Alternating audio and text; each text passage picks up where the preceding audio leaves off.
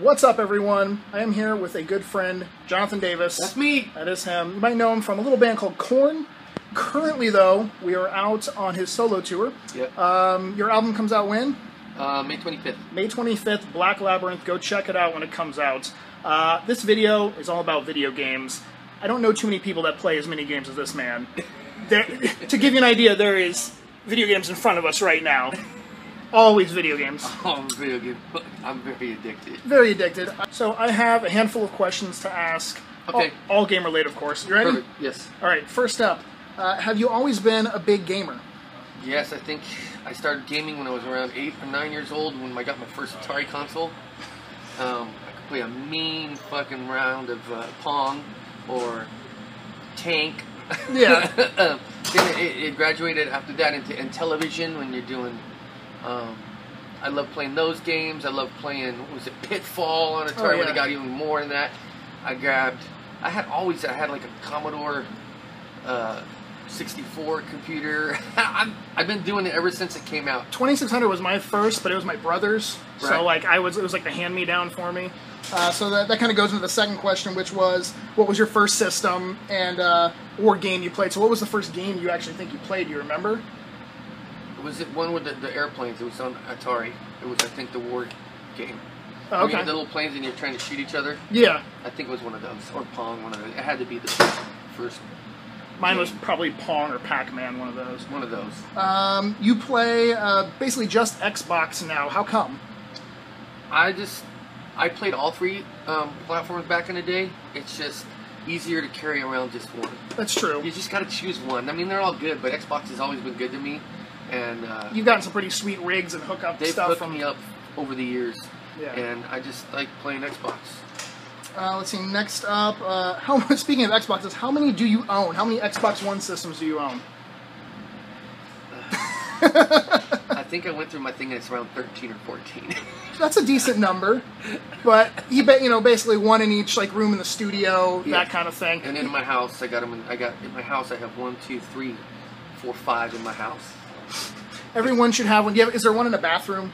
No. Okay, that's at least. We got to get away sometimes, just so I can go, because my kids got each one in their room, and then I got one in my living room. I got one upstairs, and I got one in another bed, in the guest bedroom. It's just for when I have it, I can pick them up. Exactly, and when you do digital games, they transfer really easy between. And I can go to some fucking guys buy cars. They go and they buy people like us crazy chains and watch this shit. I just buy video games, man. I'm the same way. Okay. Next up, let's see. What is one of your favorite games of all time? We kind of cheated on this one. It's that one right there. Wind Waker. Why? What about it? I remember when it came out, I just was amazed at the animation, the way it looked. The cel-shaded look to it. Just the really cool just art and the way it was put together. And I loved that you could just go and try and find all the weird different little Easter eggs in it. And at the time, it just blew me away how dope this game was. Being able to go on the boat and just sail across the sea and kind of do what you wanted. Do whatever you wanted. It was just one of the first ones where it was just open. What do you call it? Open world. Yeah, just choice of wherever you want to go. Just go explore and do whatever you want. Let's see. Next up, what games are you currently playing right now? I'm playing Fortnite. I love that. I don't play Battle Royale. I play the story mode. Shooting zombies. I love that. I'm not into the first-person shooters that much. Yeah. That, and what else was I playing? That, and then I like the Far Cry series. Far Cry 5. That's a first-person shooter. But you're playing Slime Rancher also recently? I also played Slime Rancher, and then my favorite is Witcher. I've been playing Cuphead on his system. Cuphead is fucking hard. It is. It is. It's amazing looking, though. It's so badass looking. Music, graphics, all that kind of stuff. Perfect. Just challenges out there. Very challenging. I wish they had a super easy mode? A super easy mode, just so we could get through it to see all the cool shit. Let's see. Do you prefer online gaming or offline gaming? I guess playing with other people or just playing like the story mode by yourself? I like playing online. It's fun. You just run into people who can help you with quests and shit that you need. Yeah. Plus you can stay, like, you play games online with your kids and stuff. I can go play with me and the boys do shit all the time. Yep. So I like online now. Let's see, you've done music for video games. What are some of the games you've done music for? Good question. I did this one for Ubisoft Haze.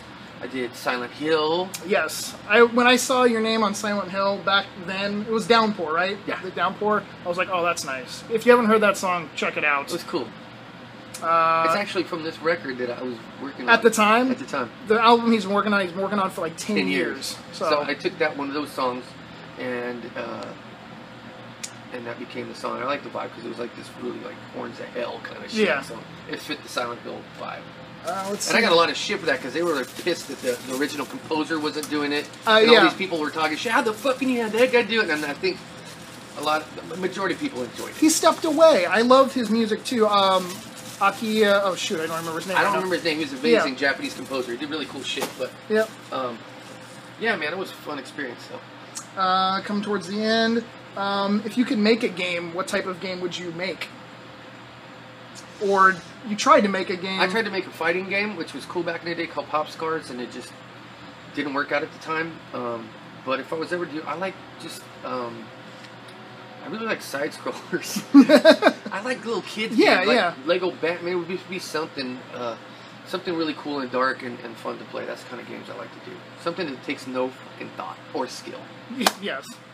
Not a Cuphead. You would not make a Cuphead. No, but I wish I did because it's really cool looking. Oh, yeah. I just wish it was an easy setting on it.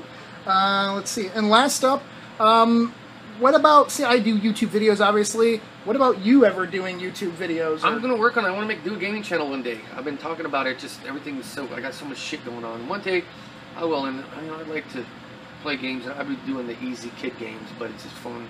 And I enjoy it, man. It's my escape. If you music and video games. If you ever do create a YouTube channel, you know somebody that could, be on your videos with you or something like that. You're going to have to teach me, Scott. I have to teach you, yes. Show me what's up. Hold a camera with a shaky hand. That's what you have to do. That's all good, bro. Anyways, I think that's all the questions. Thanks for having me on your show. Awesome. Thank you very much. And again, go check out Black Labyrinth, May 25th. Play this game. It's amazing. Wind Waker, if you never played it. Thank you, man. Talk to you later. Peace. Peace.